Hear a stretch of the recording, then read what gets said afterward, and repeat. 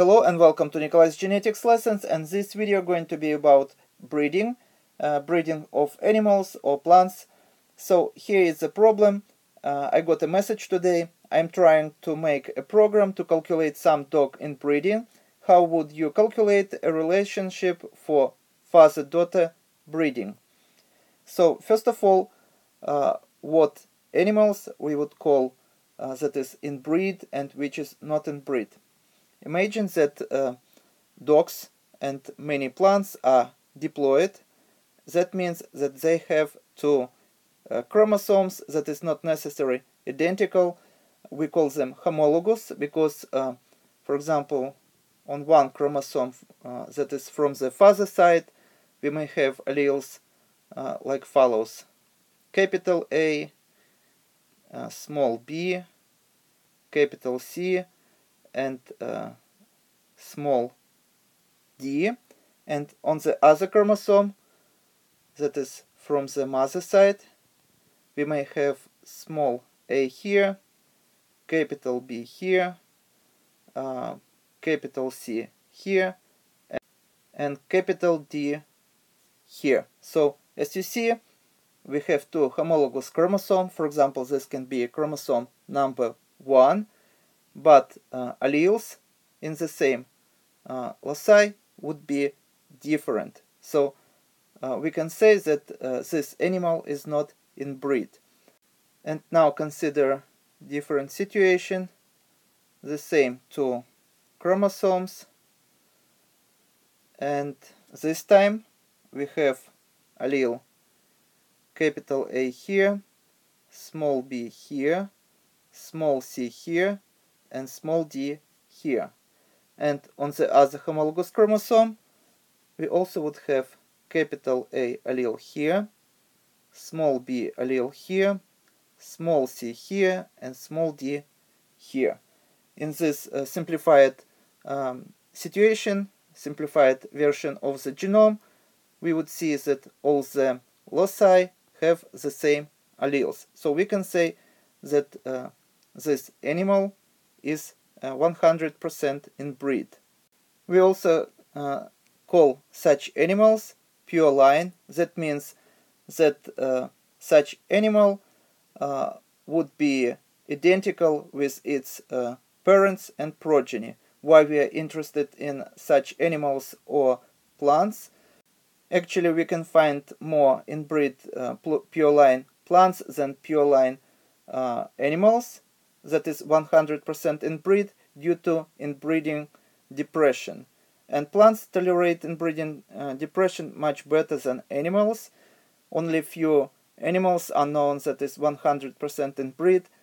Usually this is laboratory animals like mice, for example, or rats.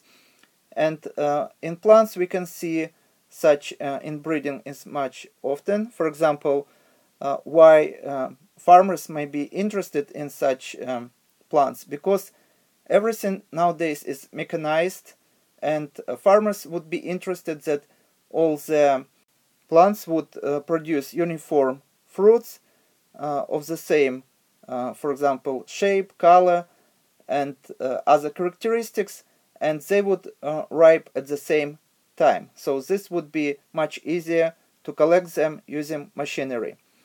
So let's return now to our problem here. So we have to find what is the inbreeding of the dog 4. As you see, we have dog 1 here that is not related to the dog 2. So let's use different colors for them. Let's circle this dog with white color and dog number 2 with blue color.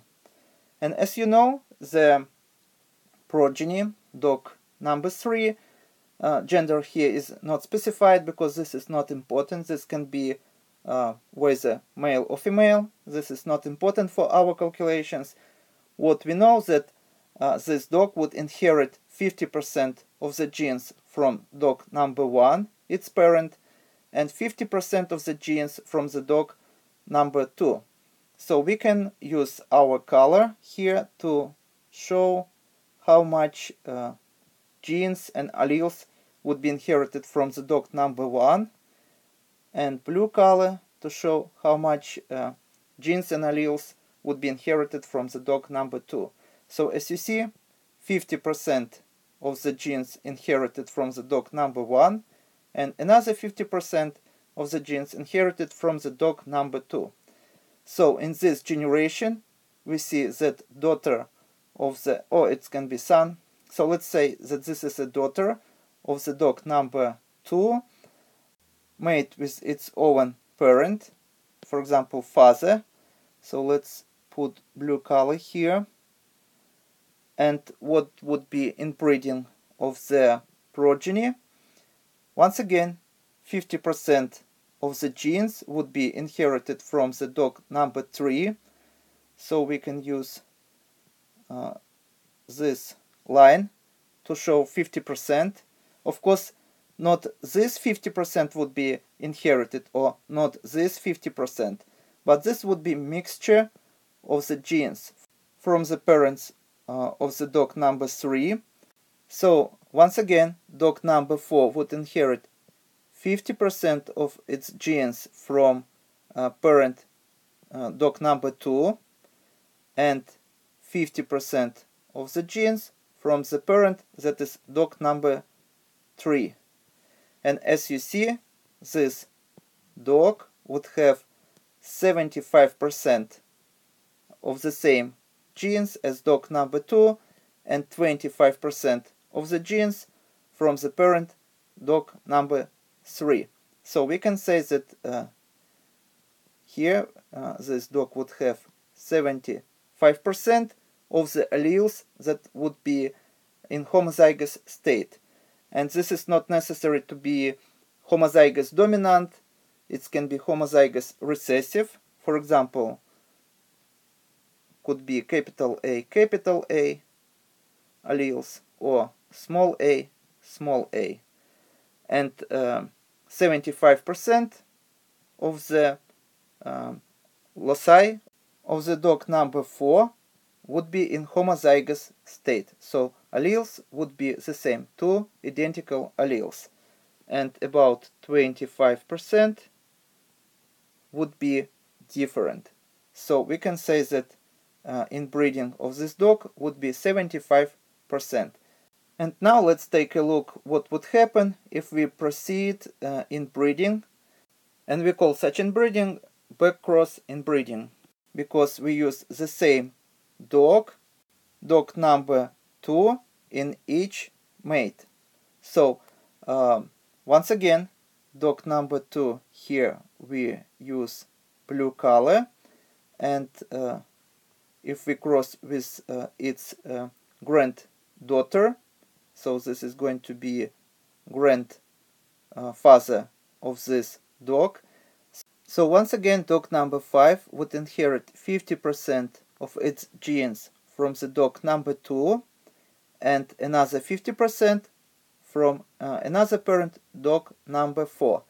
And dog number 4 has 75% of its genes that is identical to dog number 2, and only 25% that is different. So 75% of 50% would be inherited the same as we see in dog number 2, the same genes and alleles, and quarter of the 50% would be inherited that would be different. What that means? That means that we reduced in this generation heterozygosity by half. So if in the previous generation heterozygosity, so I put capital A and small a here, were 25%, in this new generation heterozygosity of the dog number 5 would be reduced by half, so going to be 12.5%, and homozygosity would be increased by 12.5%. So homozygosity would be 87.5%. And once again, if we would mate this dog number 5 with dog number 2, once again if we perform backcross, heterozygosity of the dog number 6 would be reduced by half. So heterozygosity of the dog number 6 would be 6.25%.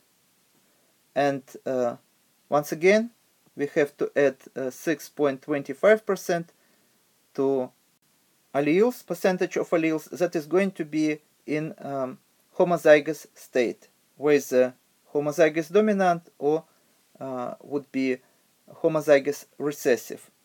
So our answer here would be 93.75%. So we can say that dog number 6 would be inbreed by almost 94%, and only about 6% of its alleles would be in heterozygous state. So as you see, it is very easy to calculate. The loss of the heterozygosity would be 50% in each generation, and homozygosity of the loci would increase by half with each generation. So as you see, with backcross we need only 1, 2, 3, 4 matings to reach a state in the progeny that is going to be over 93% homozygous in all loci, and about 6.25 loci would be heterozygous. So any situation when we have over 90% of the homozygosity in loci, we call such animals highly inbreed. We may also call them pure line, because as you see, progeny would highly resemble its parents, and this is what is of the higher value in dog breeding, when progeny variation would be very small, would be highly predictable, and all the characteristics of the dogs or any other animals would be stable generation to generation. And this is all for today. Thank you for your attention. Please subscribe for my new videos that I post almost every day. Thumbs up if you like this video. Please write your comments, questions if you have any. And see you in the next video. Goodbye.